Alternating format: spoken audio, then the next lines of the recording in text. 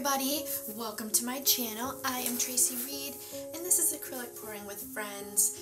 I do hope you guys are all having a great day. It is beautiful here in Florida and I hope the weather is beautiful wherever you are. Alright, so in today's video I am going to be doing a kiss pour. I've got two different cups. I've got a 6-ounce split cup and a 6-ounce triple split cup. And I'm going to just do a regular kiss pour, no traveling involved. One day, I mean I've done them before, but I prefer to just, I'm kind of not very steady, so I prefer to just hold it here. Even then, it seems like it takes forever. So let's just go ahead and jump in and get started with the colors. The first color I've got is, well, let me show you the bottle. It is Teal from the Fine Touch. I've got White Pearl from FolkArt. And from Liquitex Basics, I've got Quinacridone Magenta. That will be in the triple split cup. And then my regular split is going to be DecoArt 24 karat gold. Of course, I had to have some metallic paints in here. I always use metallic or pearl colors, at least one or two. And then the next color I've got is Phthalo Blue by Amsterdam. Alright, so I'm just going to go ahead and start filling the cups, get my gloves on really quick. The canvas size that I'm using today is a 14 by 18. I had to think a second. So 14 by 18. Alright, and then I'm just going to go ahead and start filling the cups. Now I'm hoping that the gold is not going to take over, because you know it tends to do that. But I wanted to use gold anyway, so there's that.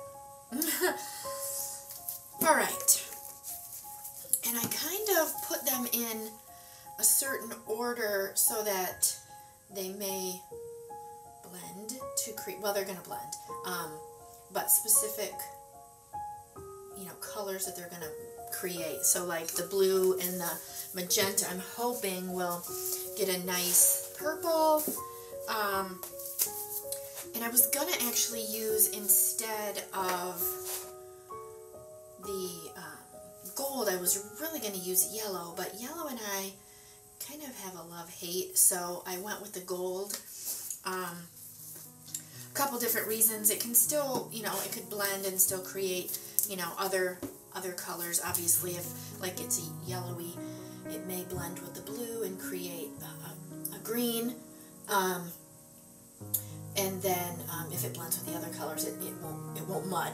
Whereas yellow would tend to potentially mud with the other colors. So that's kind of why my thinking behind that. So hopefully, fingers crossed.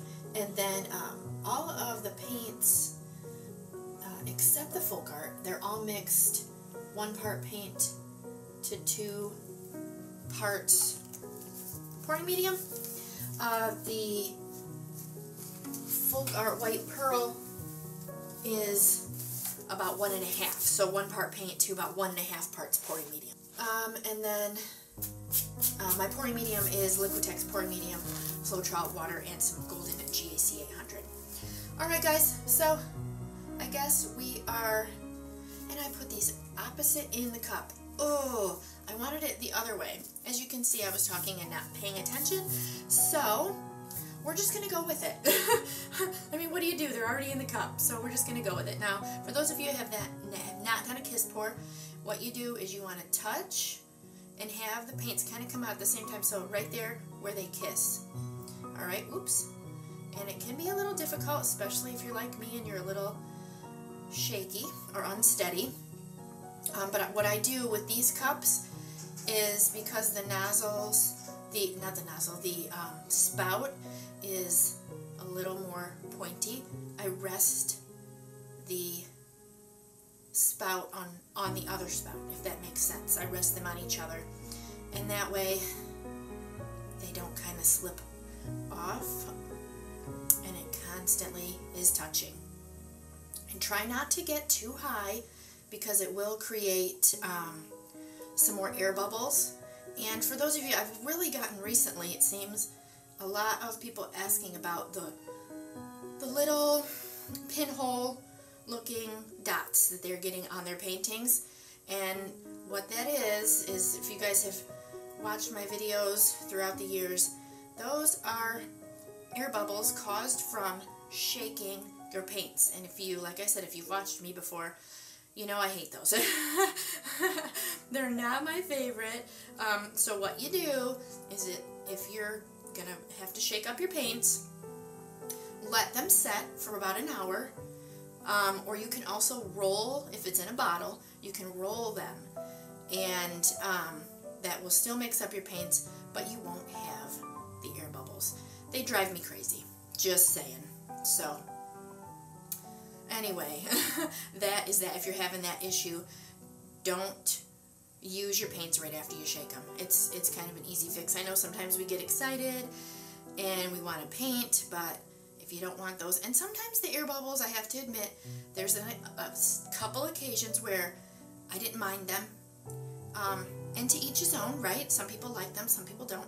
So it's your preference, but if you don't like them, don't shake your bottles right away, or don't use your paints right after you shake them. So, alright, well, this is taking quite a while. As you can see, there's a lot of paint. There's 12 ounces roughly of paint here for this canvas. It might just be a little much.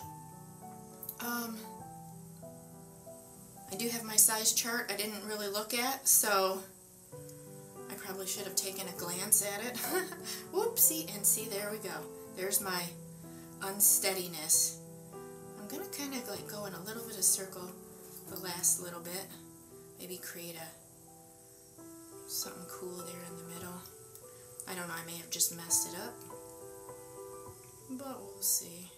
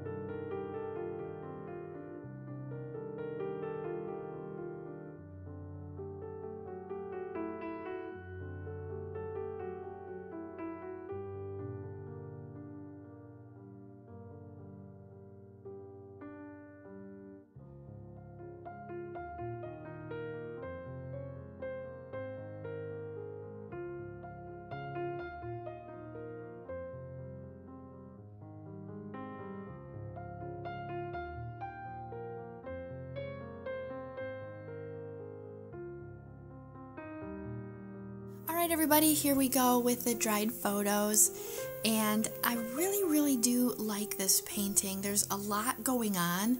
I wasn't sure because I mixed up the colors, the order, so I wasn't sure, but I still got some purple, so I'm happy about that. I love those cells up there at the top, and I got some nice defined lines. And of course, I do really love that 24 karat gold. Look at how pretty that looks in the middle there. Those colors are just really gorgeous. So I would love to hear what you guys think. Don't forget to leave me a comment below. And don't forget, if you haven't subscribed, to subscribe to my channel. And make sure you give this video a thumbs up if you got anything out of it. And also to share this video. It really does help out my channel. So if there's someone you think may enjoy it, you go ahead and share it with them. I really appreciate it. Alright guys, if you're interested in any acrylic pouring tools, don't forget to check out acrylicpouringtools.com. And I really hope you enjoyed my video today. I have a bunch more videos that I know you will enjoy as well. And I will catch you in the next one.